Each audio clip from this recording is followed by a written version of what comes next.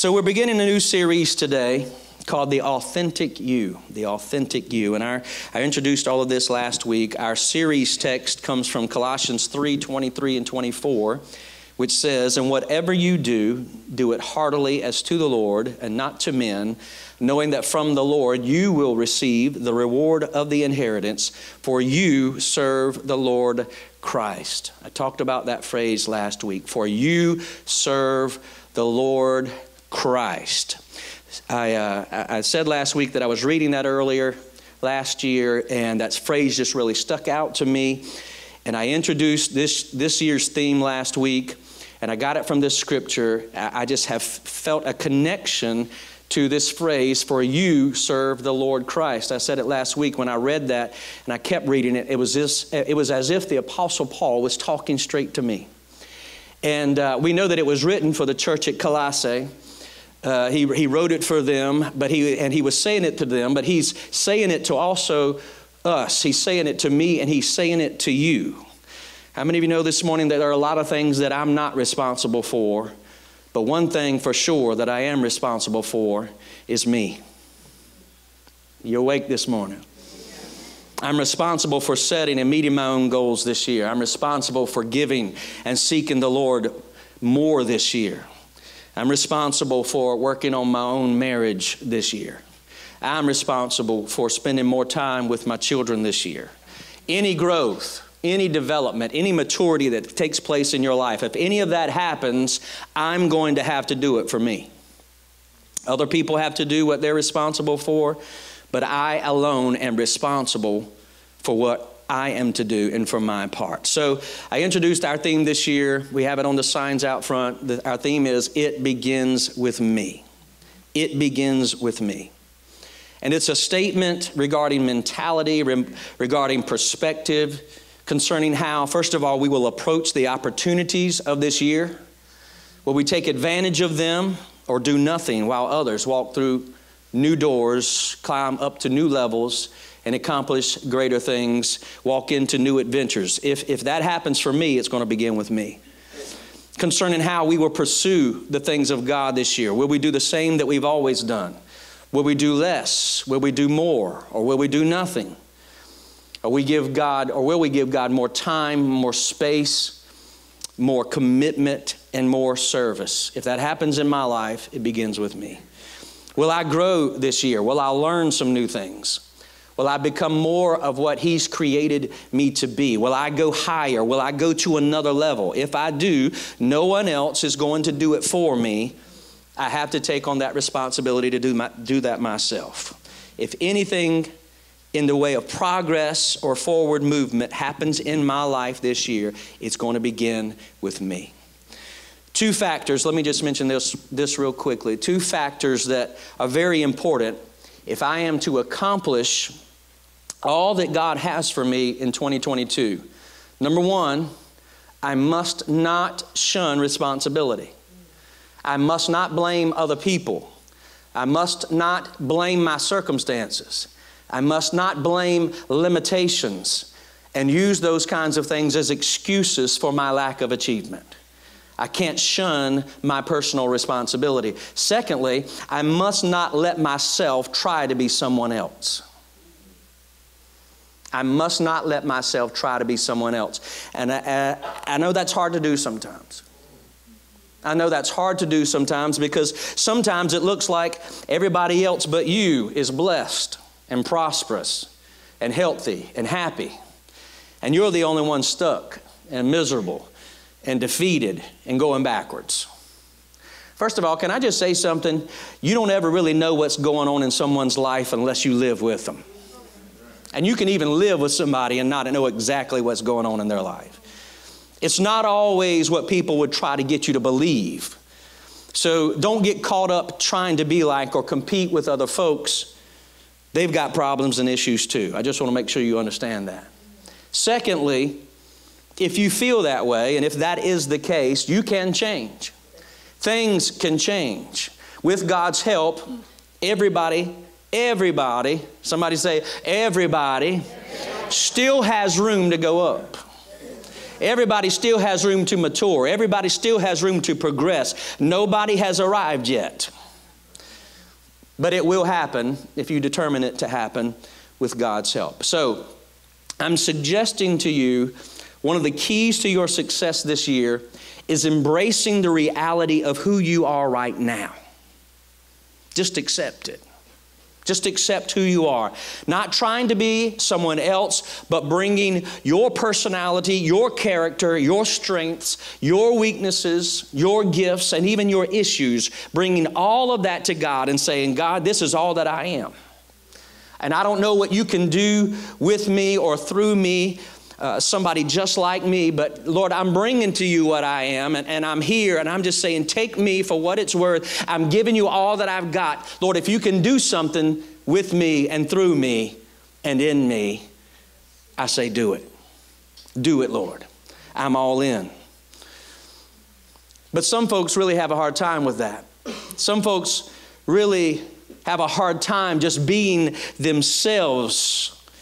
They don't want to be themselves. And the reason they're always trying to be someone else is because you don't think you're good enough for God to use you. You think you've blown it too many times. You think you got too many bad habits. And some of you don't even like yourself. Some of you don't like the person you are. Some of you think back to 10 years ago and say, I wish I could be that person again.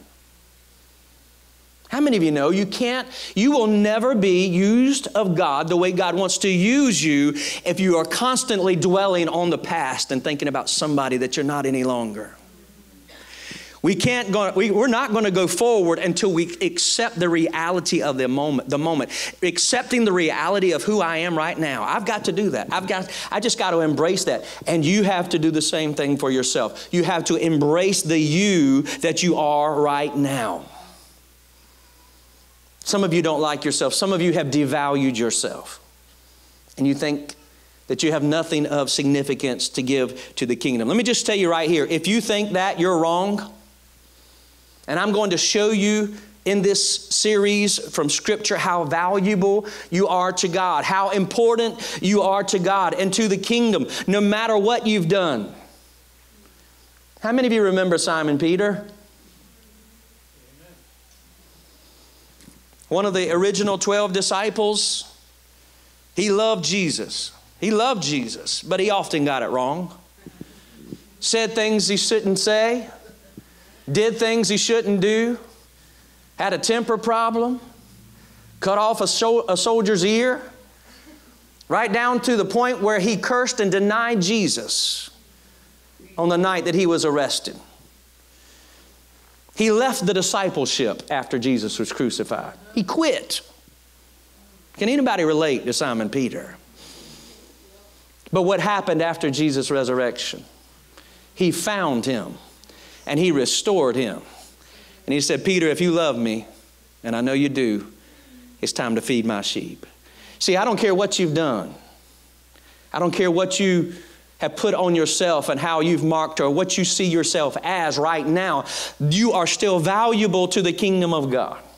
You are still valuable. Somebody hear me this morning. You are still valuable to the kingdom of God. And even though you might be wishing you could go back 10 years to become the person that you once were, and now you dread who you are now, can I tell you that that was not your best day? Your best days are the ones that are coming. If you will hear the word of the Lord and hear the scripture, hear God's word and hear God's scripture and apply it to your life, you can become somebody that can't even compare to that person, no matter how good you think you were, or way back then, 10 years ago, what God wants to create in you and do through you in the days to come. Those are your best days. How many of you want to see that come to fruition in your life? But it begins with today just saying, okay, God, this is what I am. Simon Peter. If Simon Peter can be restored and on the day of Pentecost preach a sermon and 3,000 people get saved, God can use you too. Just come back. Just come back and begin again. I want you to see your value because the kingdom needs your contribution. We need you doing your part in the kingdom. We need you doing your part in this church as we serve the kingdom together. We need you. We need you. So we're diving into this series, and I really would just want to drive that home. I want to introduce you to this phrase and this concept, and I don't want you to forget it. Here's the phrase, the power of the authentic you. The power of the authentic you. There is power in the real you. Not the fake you, but the real you. The person God created you to be. And I just want to do something right now, and I just was praying and I felt led to do this at a certain place this morning. And I sense this is just a very spiritual moment right now. But I want to, are you listening? I want to officially release you from the pressure and the coercion to be anybody else but you. Right now, just somebody receive that. Right now, we release you. We release you from the pressure and the coercion to be anybody else but the you God has created you to become. Anybody, does that feel good? Does anybody just feel the load get a little bit lighter this morning right now? Come on, just let that go. Just let that go. I'm not trying to be anybody else. I'm not going to try to compete with anybody else. I can't do some things that some other people can do. Have you come to understand that and just accept that? If you're still there, just do it. You might as well just accept it. I can't do what they can do. There's some other people that got more than I got. You know, that's all right. It's all right. We are made individually with various gifts and talents. But I just want to be the me and to do what God has called me to be and to do. Amen? I just want you to embrace the you that you are right now, or else you'll never become what God has destined you to be. How many of you know you can't fix someone who's fake? You can't fix someone who's fake. So don't try to be fake. The power of the authentic you, and I've been on this search to find and discover the real me because I want to walk in the authentic me. I want to walk in this concept, the authentic self. And by the way, we should all want to be on this study, this journey, this search to find the authentic self, because that's the only one that God anoints. Did you hear me? That's the only one that God anoints, your authentic self. He is not going to anoint your efforts to be somebody else. He is not going to anoint you when you're just copying somebody else, when you're just mimicking somebody else, when you're trying to duplicate something that somebody else has done. He's not going to anoint you to do that. God wants you to be you, and He has anointed you to be you. And the more you become, the more anointed you will be. I'm going to write that down myself. Let me just take a... Oh, I already did. I already wrote it down. Think about that now. The more you become, the more anointed you will be. What am I talking about? See, the reality is some of you don't know the real you yet. The real you is only discovered as you become more and more like Christ. This is a lifelong process. This is a journey. You ain't all of a sudden you're going to have one interaction and then all of a sudden, bam, it drops in your lap. No, this is a lifelong journey. I get to know me more as I get to know Christ, because the real me is only found in Jesus.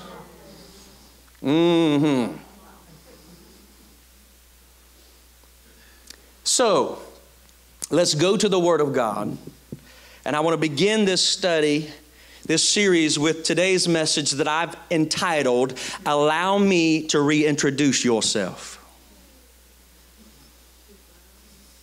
Allow me to reintroduce yourself. And I'm going to read from Jeremiah chapter 1, beginning at verse 4. Jeremiah 1:4. It says this. We're going to see how far we can get into this today.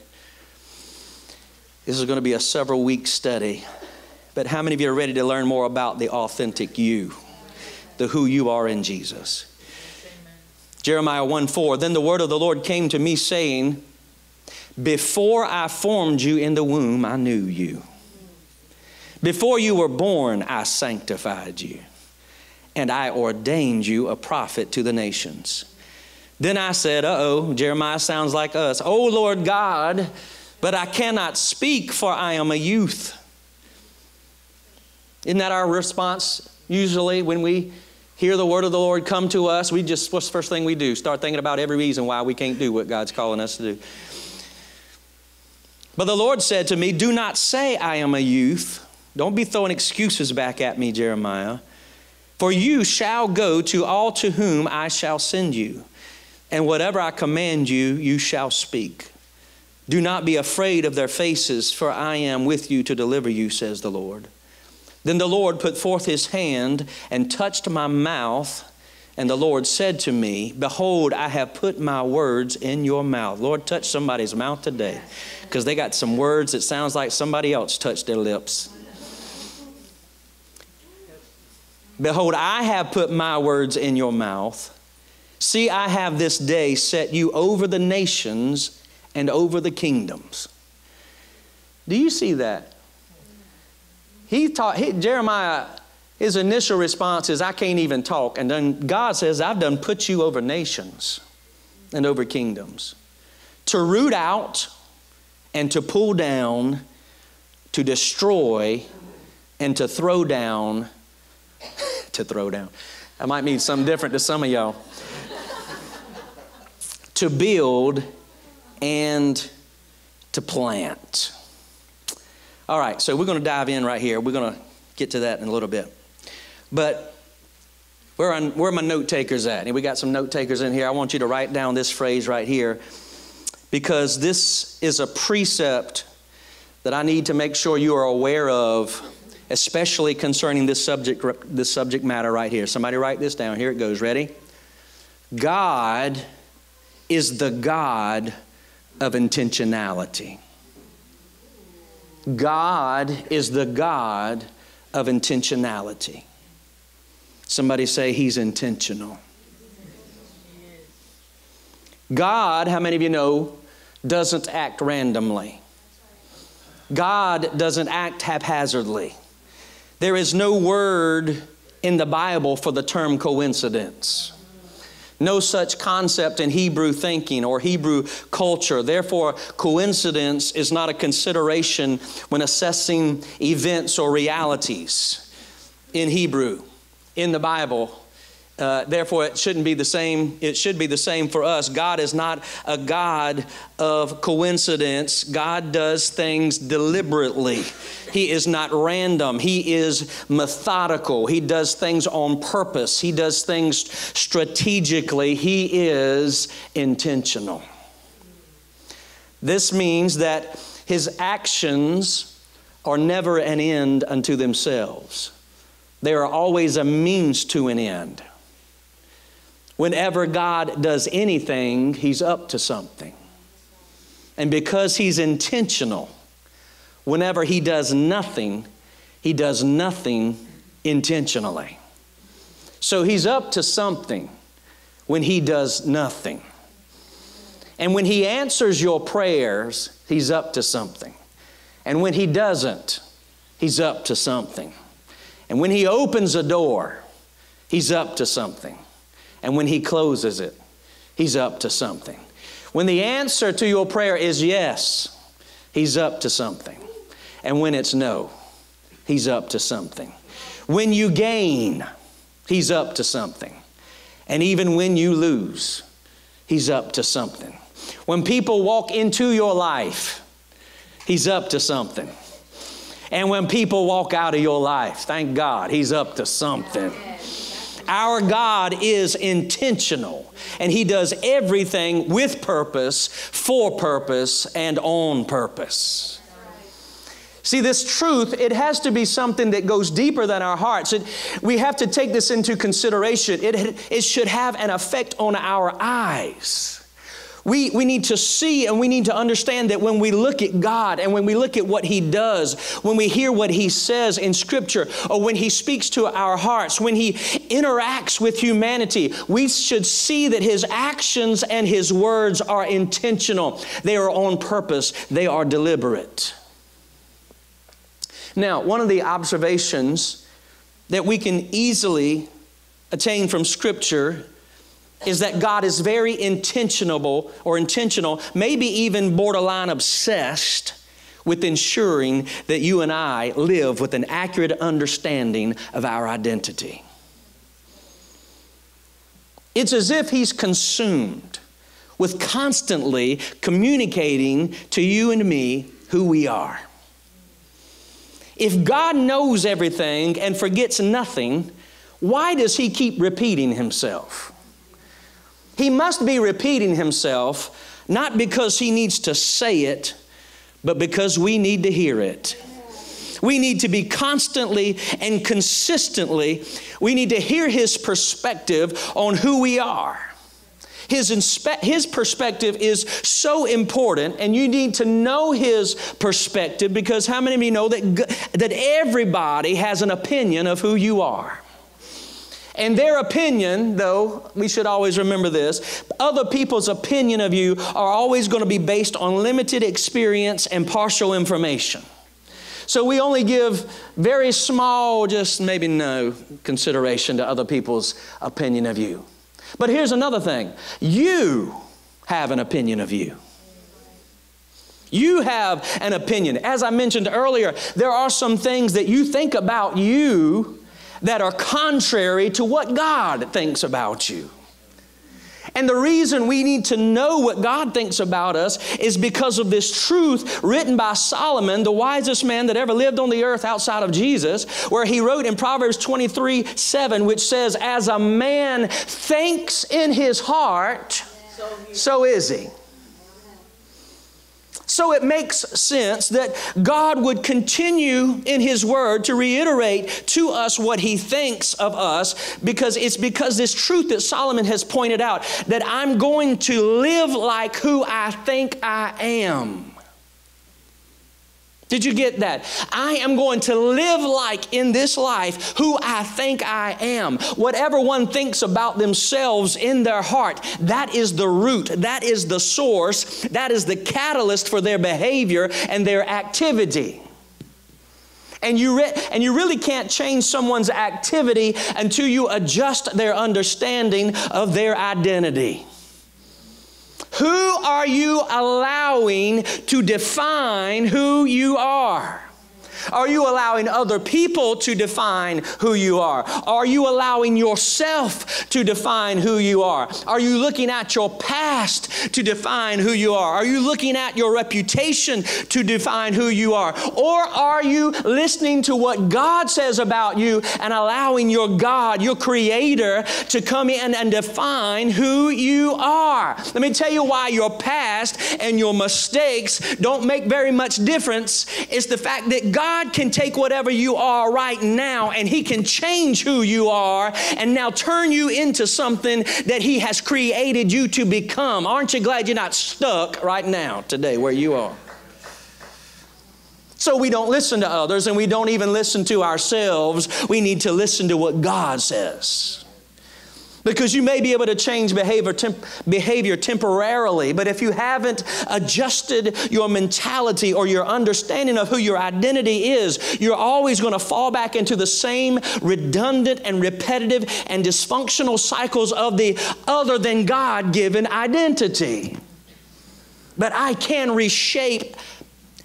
I can reshape my thinking about who I am, if you can reshape your thinking about who you are, your behavior and your life will eventually follow who you come to know that you are. As a man thinks in his heart, so is he. So it makes sense that God continues to tell His people who we are. And He does it over and over and over in Scripture. He says His people, they are made in His image. He said they are a special people. They are a significant people. They are a loved people.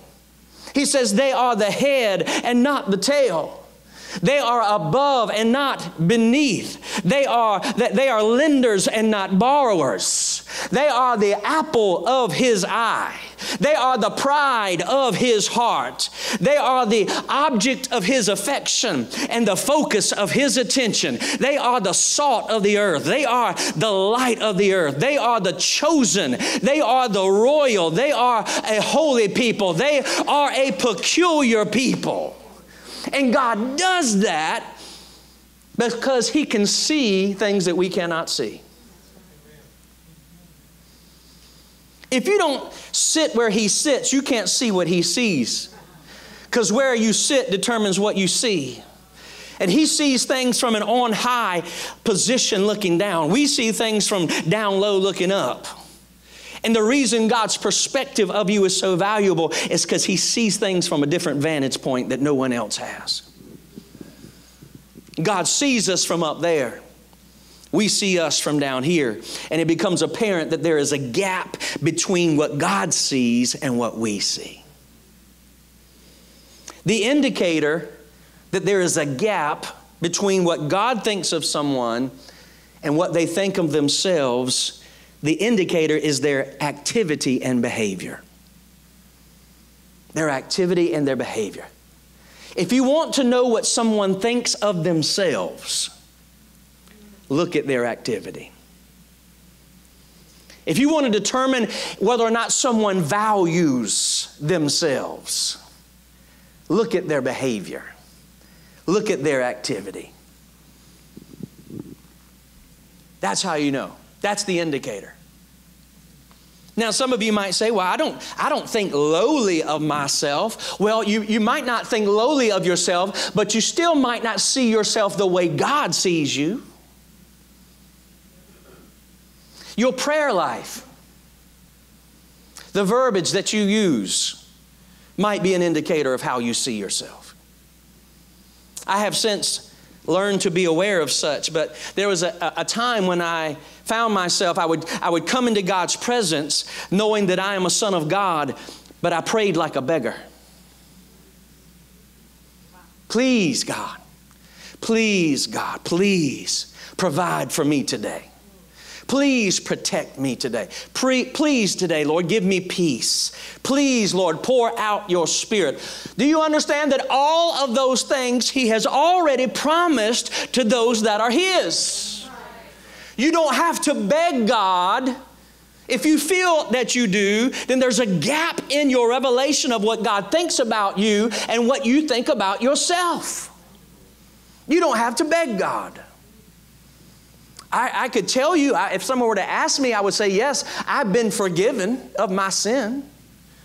I mean, that's what it says. That's what the Bible says. I guess I believe it, you know. I've been forgiven, and I think I understood that. But until I realized that I still struggled when I came to God, I still dealt with guilt, and I still dealt with shame, and I was intimidated to pray and to expect and to believe from God and to declare the goodness of God over my life. And see, what that does is all of that reveals a gap in what I see myself to be and what God has said I am. God has said, according to the book of Hebrews, He says, come boldly into His presence. Come boldly before the throne of grace that you might obtain mercy and grace to help you in time of need. Have any of you ever experienced forgiveness, but the first thing you do when you come into God's presence is you keep rehearsing everything you've ever done bad?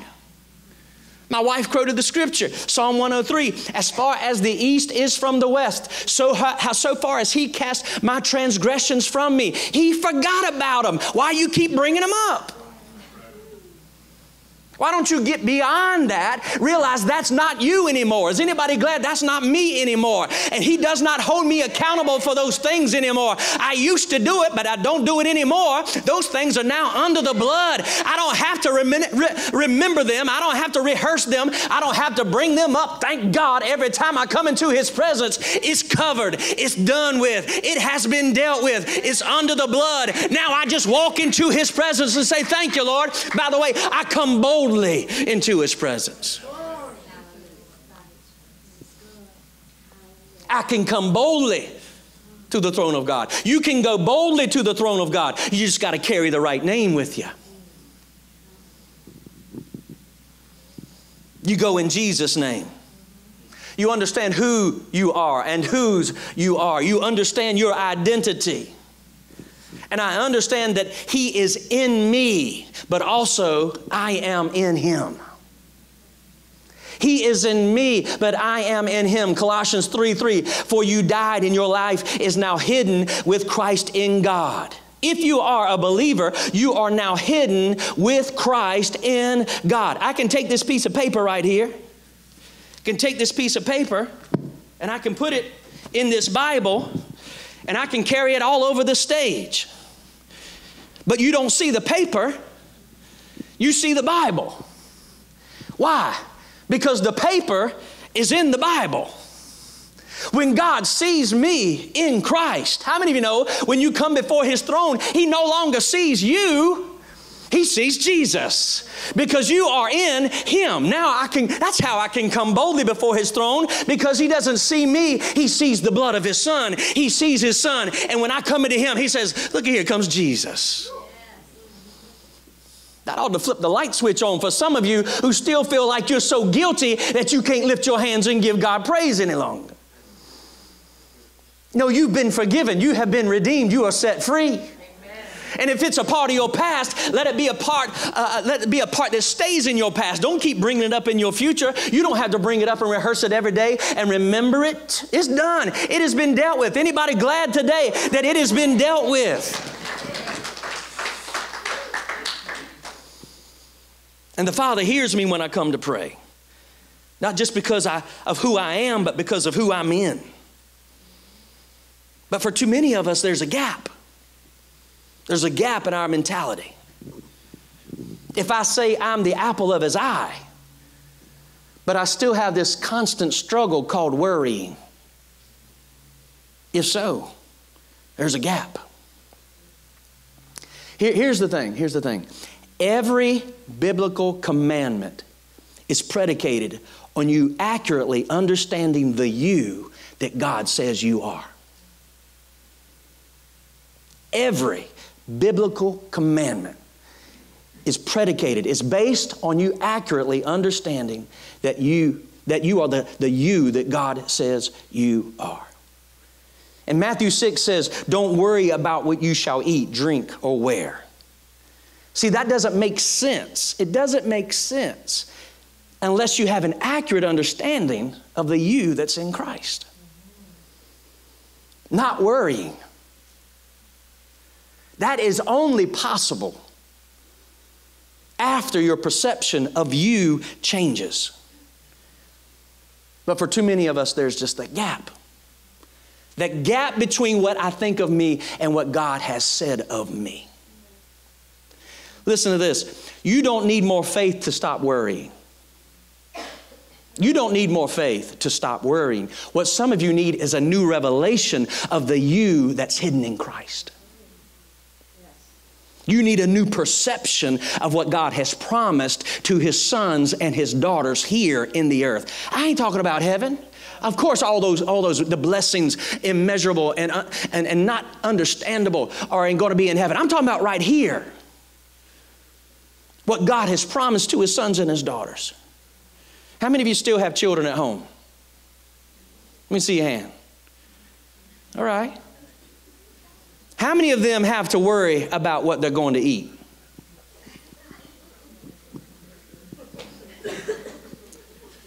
Well, some of you maybe don't cook, so they might have to worry about what they're going to eat.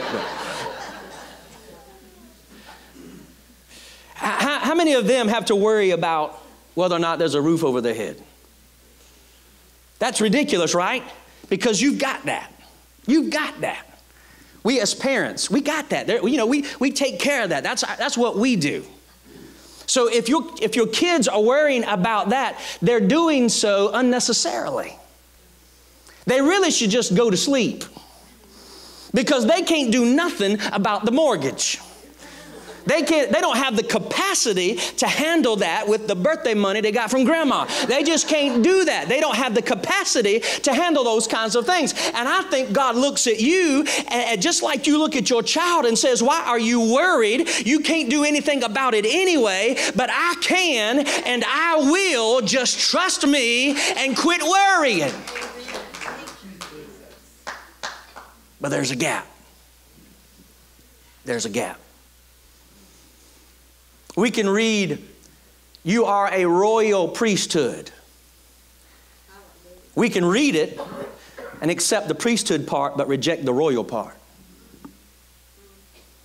We don't get that part. We don't understand that part.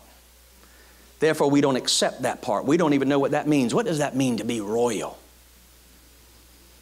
And because we don't have a revelation about what it means to be the royalty of God, we don't raise royalty. And our sons and daughters don't know who they are in Christ. And we raise sons that treat women like slaves instead of like royalty. And we raise daughters who will give someone their virtue in exchange for attention and acceptance. There's a gap. See, the revelation of this concept, the power of the authentic you, will begin to take root and have effect after and only after there's a shift in how I think about myself. And a move from what I've identified myself to be to what God has identified me to be. And when that happens, and when the gap begins to close, the more it closes, the more understanding I will have concerning the real me. And the more Christ-like I will be. And the more anointed I will be. And the more effective I will be for the kingdom of God and for His name's sake. But it's time to close the gap. It's time to gain new understanding about what the Scripture says that God has said of us as His sons and daughters. And we're going to continue this next week. We didn't even get to our text yet, but I want you to study that chapter this week. Maybe in your reading this week, study that chapter, Jeremiah chapter 1. The magnitude of this statement that God makes to Jeremiah. Before I formed you in the womb, I knew you. I can't wait for us to talk about it. We're gonna really see it's not just what God thinks of you now. It's the fact that He thought of you and planned your life, chose you, gave you significance, gave you purpose. Out of all that could have been created, He picked you. And He said, I need him and I need her. Before the foundation of the earth, before He spoke the worlds into existence, He called you and is preparing you and wants to use you to make a significant impact in the day in which you're living, in today, right now, today. When you look at it that way, it makes you really ask the question, am I really doing what God wanted me to do? I mean, all of this, you know, you're talking about earth years, we're 7,000 years in the making here. Are you really doing what God called you and birthed you and assigned you to do? You will come to know it as you discover the real you. I can't wait for next week. It's going to be great. As the worship team comes, I want to end today by asking you this question. Because again, as I've already said, one of the most powerful limitations that can hinder what God has called you to do are the ones that we put on ourselves.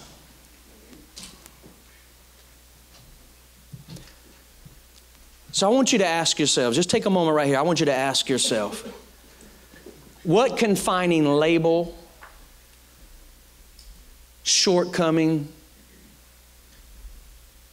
failure, mistake, habit anything like that.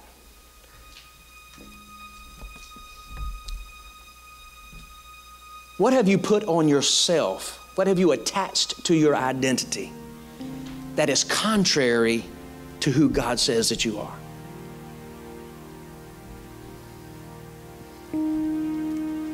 Do you ever talk to yourself and just say, I'm just a loser? I'm just a failure. I'm just messed up. I'm just a hot mess. Or I'm just an addict. Or I'm just a worrier. I just have anxiety. I just have it. It's just who I am.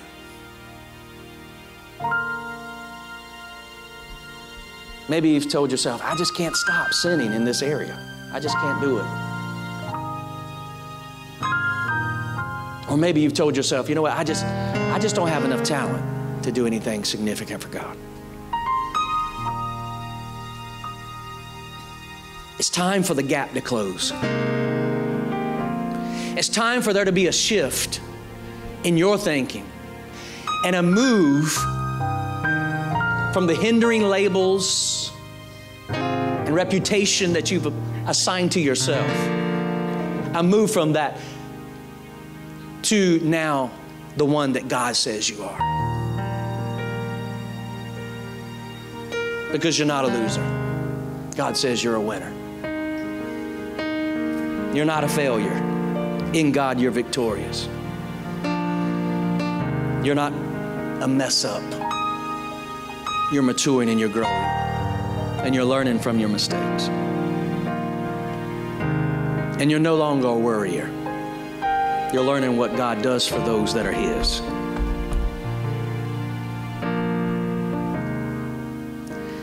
I want to pray over you today. I want to ask you to stand, would you, please?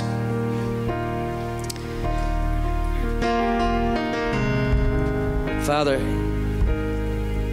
as I pray here this morning for my brothers and sisters, I pray, first of all, for the one who does not belong to you yet. I pray, Lord, that for the person who is yet to surrender their life to Christ, I pray for them right now, God, that if they're here this morning, they're not yet able to claim and lay hold of this new identity found in Christ because you are yet to redeem them. If that's you this morning, if you've never surrendered your life to Christ, all you have to do is simply say, Jesus, I come to you. I am a sinner. I ask you to forgive me of my sins. I understand you died on the cross for me. I believe that. I confess that. I confess that you are my Lord, that you are my Savior. I ask you to come into my heart. I ask you to come into my life, to become my Lord and my Savior. From this day forward, I will serve you with all that I am and all that I have, with your strength. I will become a new person, a new creation in Christ. That's all you have to say. You pray that simple prayer, ABC. Admit that you're a sinner. Believe that Jesus died on the cross for your sins. Confess Him as Lord and Savior. And the Bible says that you are saved. You are a new creation in Christ Jesus. And today your new identity begins. Your new identity begins in Him. For the rest of you that are in the room and you're struggling, you find yourself in the gap. You find yourself caught somewhere in between what you've labeled yourself to be and what God declares that you are in Christ. Father, I just speak over every person here in this room. I speak over every person who is worshiping with us this morning online. I speak over every person, and I just declare that right now, every label, first of all, I want to speak over other people's opinions and other people's labels. Right now, they're broken off of your people in Jesus' name. Lord, we will not be confined. We will not walk according to other people's opinions. No, we will walk according to what you say we are. So right now, we break off everybody else's opinion. We break off the opinions of the world. We break off the opinions of those that are not for us, those that are against us, Lord. We break those opinions. They have no power over us. And Lord, I come against also the opinions that we have of ourselves. God, some people here in this room, some people under the sound of my voice don't love who they are. They don't even like who they are. They wish they could be somebody else. But Lord, right now, I'm praying right now, even now, right now, Spirit of God, move on them. Right now, there is an acceptance of who I am. And at the same time, there is an acceptance of the fact that you are working in me, that you desire to work in me, that you desire to take me, create me, shape me, mold me, grow me, mature me into someone that I would love to be. Let that happen right now in Jesus' name. In Jesus' name. In Jesus' name. Come on, if you're someone who lives with restrictions that you put on yourself, if you live with a reputation that you placed on yourself and you don't think you can leave it, come on, I just sense the chains, that bondage and that bondage of limitation, it's going to be broken off of you right now, but you got to let it go. You got to let it go. So if that's you, I just want to ask you to raise your hand towards heaven right now. Come on, raise your hands towards heaven and say, God, show me who I am. Lord, reveal to me. Begin to reveal to me who I am right now. God, I don't want to walk in the limitations that I placed on myself. Lord, I'm listening to you right now. What do you want me to be, God? I'm listening, God. I'm listening. Teach me, God. I'm not going to be confined. I'm not going to walk in limitation. No, I'm going to be the man. I'm going to be the woman that you've called me to be. I receive it right now in Jesus' name. Come on, I receive it. The restrictions, the bondage, the limitation you put on yourself are broken right now in Jesus' name. And the gap is beginning to close. And right now, there's a shift taking place. And as you dive into His presence, and as you begin to read His Word, He is going to reveal Himself to you. And as He reveals Himself to you, He reveals yourself to you. Oh, Jesus, reintroduce us to ourselves. The us that you say that we are. The us that you say we are. I want to walk in what you say that I am. God, change my mind, change my perspective. Give me a new identity, not from your perspective, but from mine. I'm a new creation in Christ. Hallelujah, hallelujah, hallelujah. Anybody thankful for who you are in Christ? Anybody glad you're in Christ this morning? Oh, come on. Anybody glad that He's changing the way you see yourself, God? Thank you for changing the way that I see myself. Oh, come on. Can we sing this song and declare who God says we are? Come on, sing it, Jen. Say it. And remember, hold to the truth, speak without fear, and walk in God's boldness this week.